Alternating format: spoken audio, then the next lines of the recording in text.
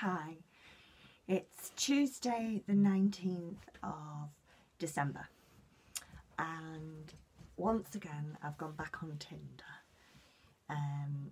and last night I started talking to a gentleman. I'd done the swipe right and we were what you call a match, and I thought, yeah, he seems like really nice, so we matched, and then he pretty much straight away sent a message and it was like perfectly normal, no, not creepy or cringy or anything like that. He just said, oh Nikki, it's great we're a match, he spelled my name right and that always impresses me. He said your photos are lovely.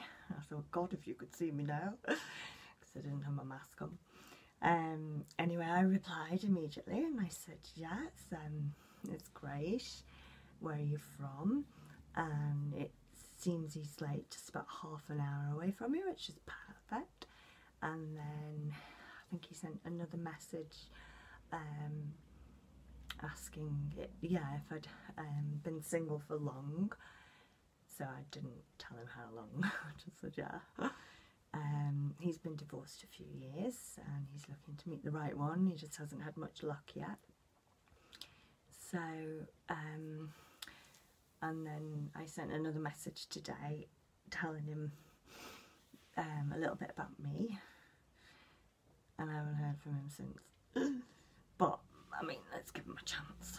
Surely I haven't put him off straight away. But I've got good feelings, so if he doesn't reply, not that I asked him any questions, so he doesn't have to, and he might be really busy, I'm going to send another message, so I'm not going to give up. But yeah, I really like the look of him, I like the sound of him, so we'll see.